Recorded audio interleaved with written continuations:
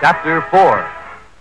Emperor Ming, rejoicing in the belief that Flash and his party have been destroyed, intercepts a radio message from Flash to his father, saying he has discovered Polarite, an antidote for the death dust with which Ming is bombarding the Earth.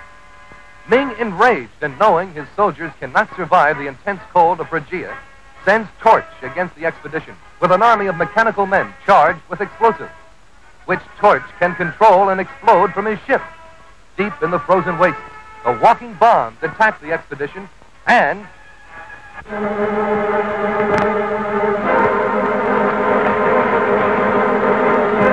Oh, Flash, I can't make it. You've got to. It's our only chance.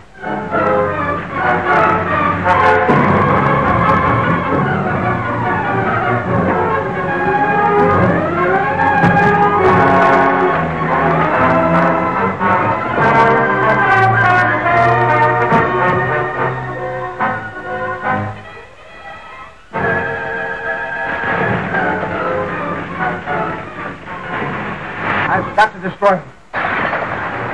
Ming won't forgive another failure. I'll have to forfeit if I don't.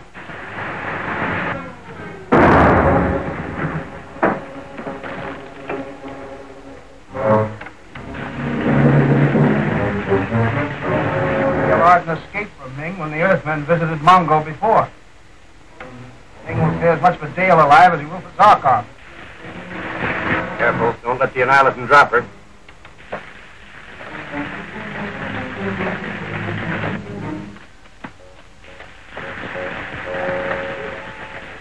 They've got Dale.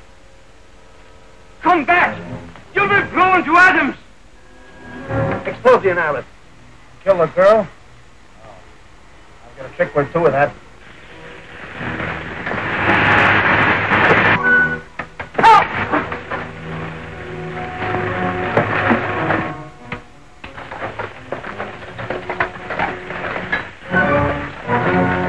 Got him. Neil Arden and Zarkov.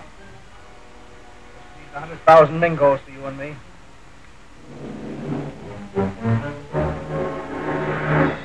Flash! Flash!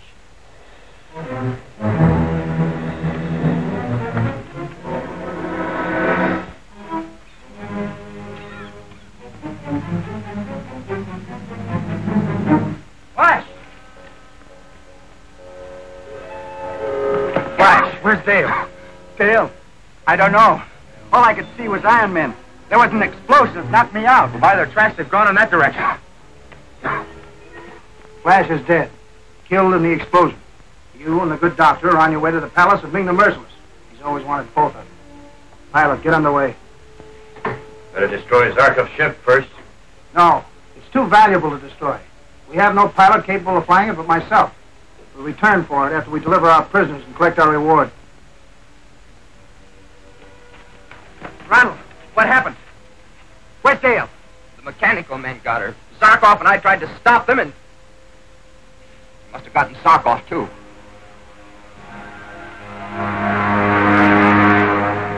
It's Ming's ship. They're carrying off Dale and Zarkov. Let's go after them in our ship. No, I can't do it.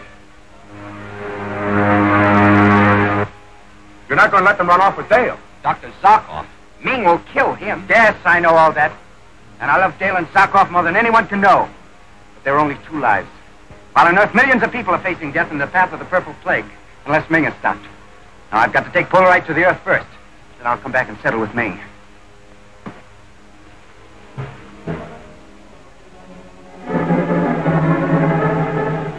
While the Purple Death still rages, there has been a marked abatement in the number of deaths.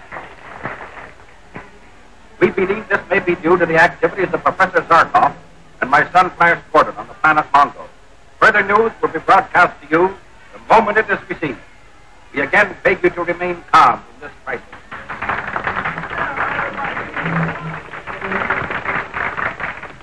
There was no need to raise the hopes of the people without some scrap of proof. You have no foundation for your surmise that the drop in the death rate is due to anything but natural causes. One of it if it keeps up the morale of the crowd. Besides, the last word we heard from Flash was that they mean to put a stop to the Purple Death. And when Zarkov and Flash undertake a thing, I don't have to. Yes? Your son Flash is calling on the radio. Come quickly. Flash!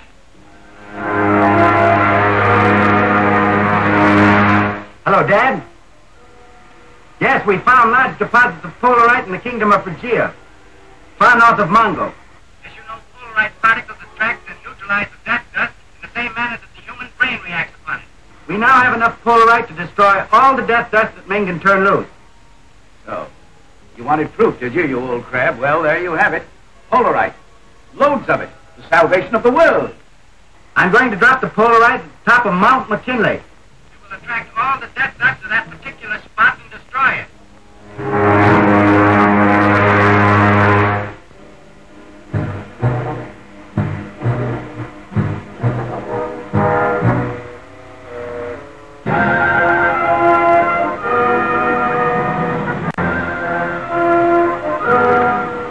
All ready, Roper. Getting close in.